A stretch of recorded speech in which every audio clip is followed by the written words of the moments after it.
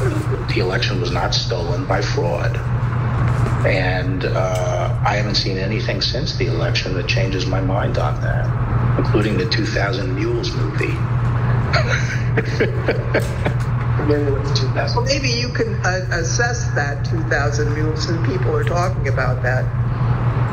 Well, I mean, just in a nutshell, I just think that the GBI was unimpressed with it, and I was similarly unimpressed with it.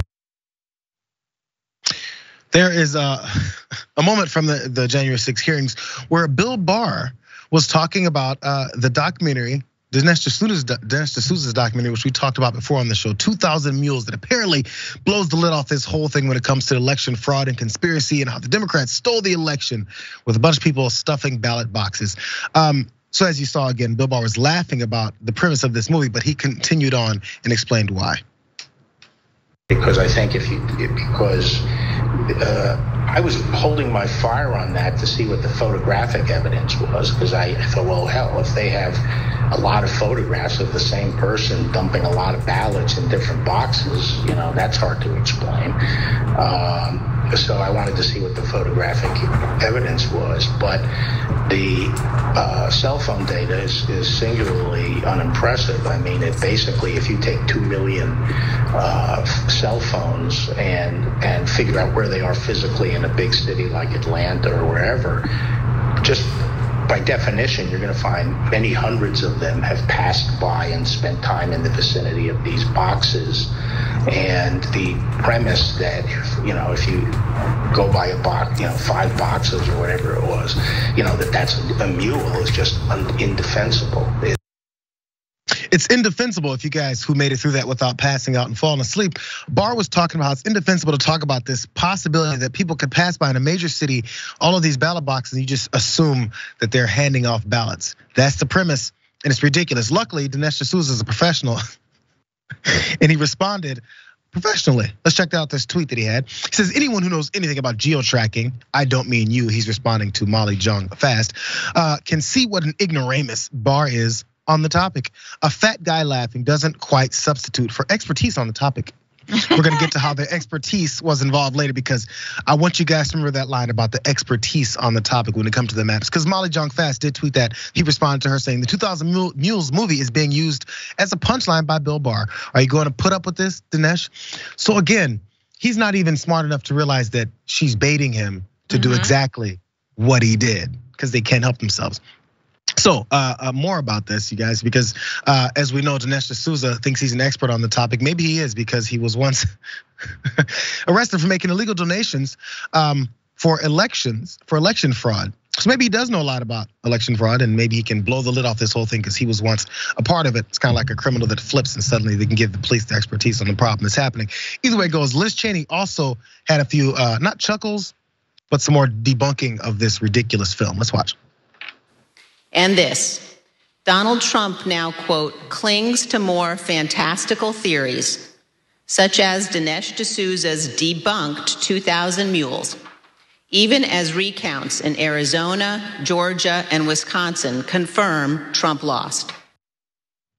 Just facts, but instead, D'Souza responds with this. I'd be happy to appear before the committee and debunk all the debunkers. Let's settle the issue of who's perpetrating the big lie through open debate. So again, looks like Dinesh D'Souza is looking for an opportunity to stand in front of the January 6th committee to sell his movie some more, because let's keep it real, that's the bottom line. He wants to sell his movie, he wants more people to see it. He got mad when Fox News or OAN or Newsmax, whichever one of them is still in existence, wouldn't talk about it to the degree that he wanted them to. It's all about selling his movie, and he's like, oh, January 6th committee.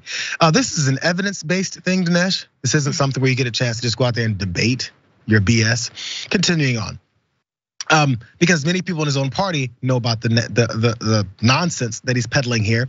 But let's check out these maps. I want you guys to remember his line about the expertise of geo-tracking.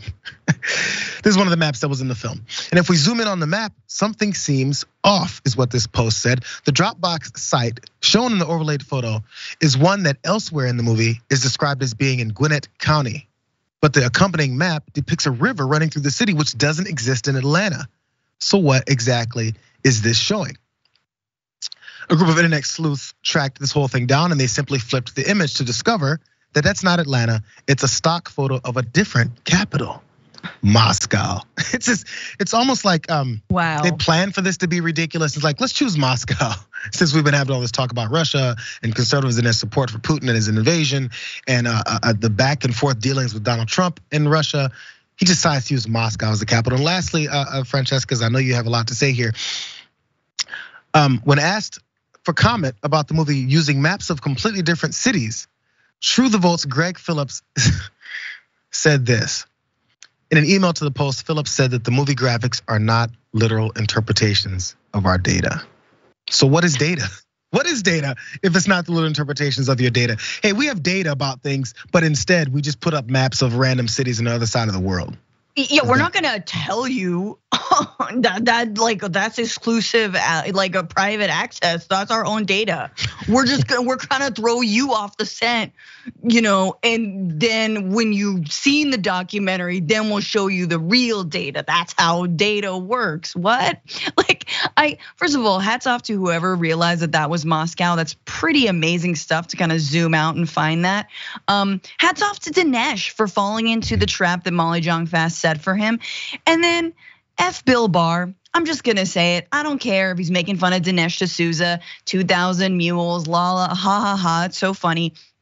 Bill Barr, even in saying that, he was like, well, the geo tracking was all off, which ultimately means, this is a guy, by the way, who in his memoirs about the Trump administration, his time there, said, in being interviewed about those memoirs, said, yeah, I would vote for Trump again if he were the Republican nominee, because I'm certainly not voting for Democrat and I'm gonna vote, so I would vote for Trump again. So the conclusion of Bill Barr is just, yeah, no, I'd vote for him again. And maybe next time when we're actually trying to rig this thing, we'll have better geo tracking. Because to be honest with you, all it took for someone like Barr to buy into the election lie was just kind of a better false flag, or like more of a setup, and not having Dinesh D'Souza's documentary be the one to break open the case, including Sidney Powell and Mike Pillowcase, dude. Yeah. Lindell, I got it. By the way, again, to support that point that you had about Barr and him being disgusted with, he also said that Trump was detached from reality at the end of this his whole term, and he was concerned about that. If you're concerned about the president being detached from reality, but you're willing to vote for him again, what does that say about you? Just saying.